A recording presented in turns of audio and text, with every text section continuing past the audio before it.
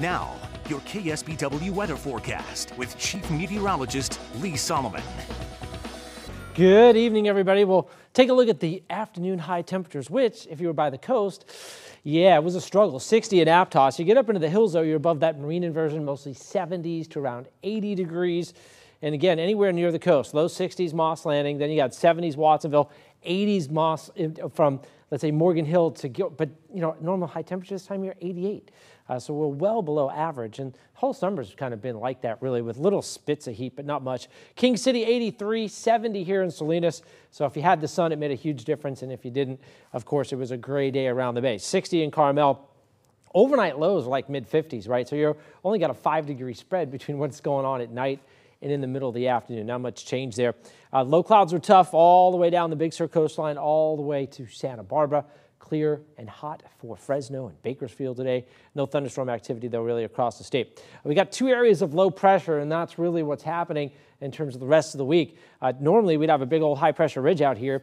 That really hasn't set up that often this year, so we're doing more of the cool than we are the hot, and these are slowly advancing on us, so that will keep the cool air coming on in. And eventually, as these kick inland over the course of Friday through Saturday, some parts in Northern California might pick up a couple of showers. I don't think we'll see anything down here, but we'll keep a watch on it. Forecasted highs for tomorrow, if you're traveling a little last summer vacation time here, 91 in Sacramento, so they're down, right? So they're not that hot. 79 in Lake Tahoe and 102 in Vegas. So the heat's still out there, but it's down in the deserts. 102 Palm Springs, 76 San Diego, 80s in LA. But again, you get into Santa Clarita, places like that, you're at 100. So it's hot once you get away from the coast, anywhere really in California. 99 in Redding, 60s up in Eureka. Take a look at the local program here. Low clouds filling down the valleys later tonight. By the bay, it'll be a bit of fog, could be some mist and drizzle. So again, we'll work on that for the overnight. And then tomorrow morning, you're looking at overcast skies. We're going to do a slow clearing tomorrow. We may end up clearing a little bit better tomorrow afternoon. This is 11:15. We'll start that clearing, and then we'll clear up a little bit more in the late afternoon. So all in all, again, one of those days where the coast will have limited sunshine, but if you do get it, it'll be late in the day.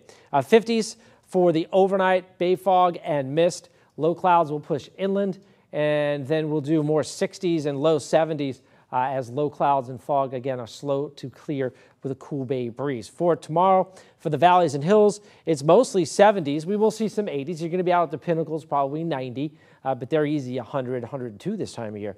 Mostly sunny, mild temperatures overall with 60s in San Francisco, 70 in Oakland, 80 in San Jose, 84 in Los Gatos.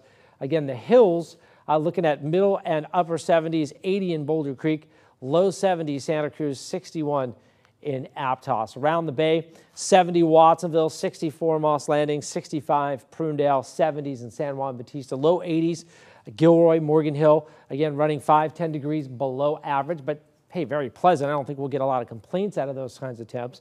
Upper 60s Salinas, middle 70s Gonzales, you're at 80 in King City, and then you continue that warming trend, you head into Parkfield, Bradley, Lake Nacimiento, you should top off right around 90 degrees.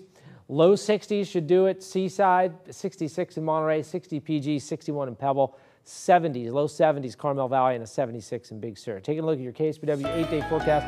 The coast will stay steady.